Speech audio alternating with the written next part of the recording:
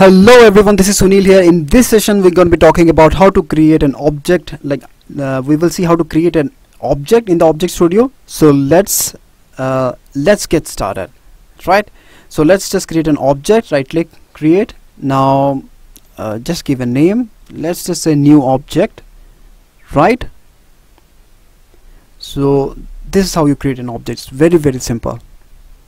So once you click on the object, just right click and bring it here, right? Let me just open the Process Studio here also. Yeah, both I'm keeping it side on side. So now the main difference is, as you can see, the Process Studio and the Object Studio, you will find there will be default two pages which will always be there, right? Initialize and clean up here. Okay, this particular pages will have their own use, in I mean those things you will not see in the other thing, like other tool, right? But from the action stage, and apart from that, if you see in the Process Studio, your process is always started from the main page, and from the main page you go into this whatever pages you have called, and then again you come back to the main page.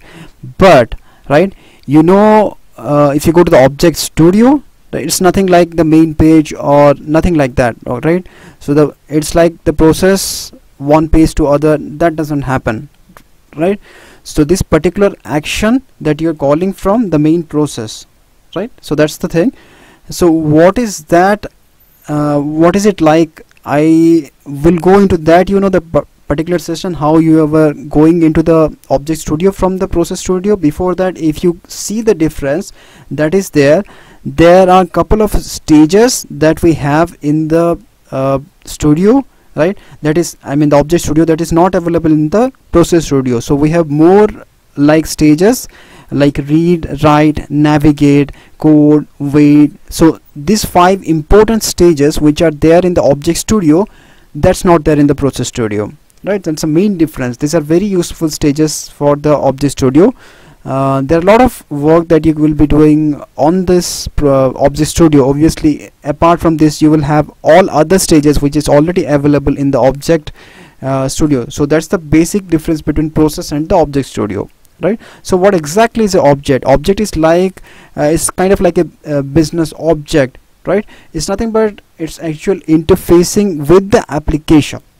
So whenever you talk about automation, right, you will actually be working on any of the particular application to automate it, right? The application can be of the base application. The application can be a text-based application, right? The application can be a mainframe based application, can be a Java based application as well, can be anything, right? Till now these are the 4 different type of applications that Blue Prism supports, right? So you can automate all this stuff. So in order to interact with this particular actual application, the Blue Prism uses business object. So you create a business object, and for businesses, this business object will have a lot of different actions. So let's say this is the action 1, action 2, action 3, action 4, right? So you can create as many actions in different pages as you like, right? Create a new page. You can also define your action here, and so on, and accordingly you can call this action using there is a stage called as action stage here, and in the process, through this action stage you can call whatever action this particular object you have created here, right?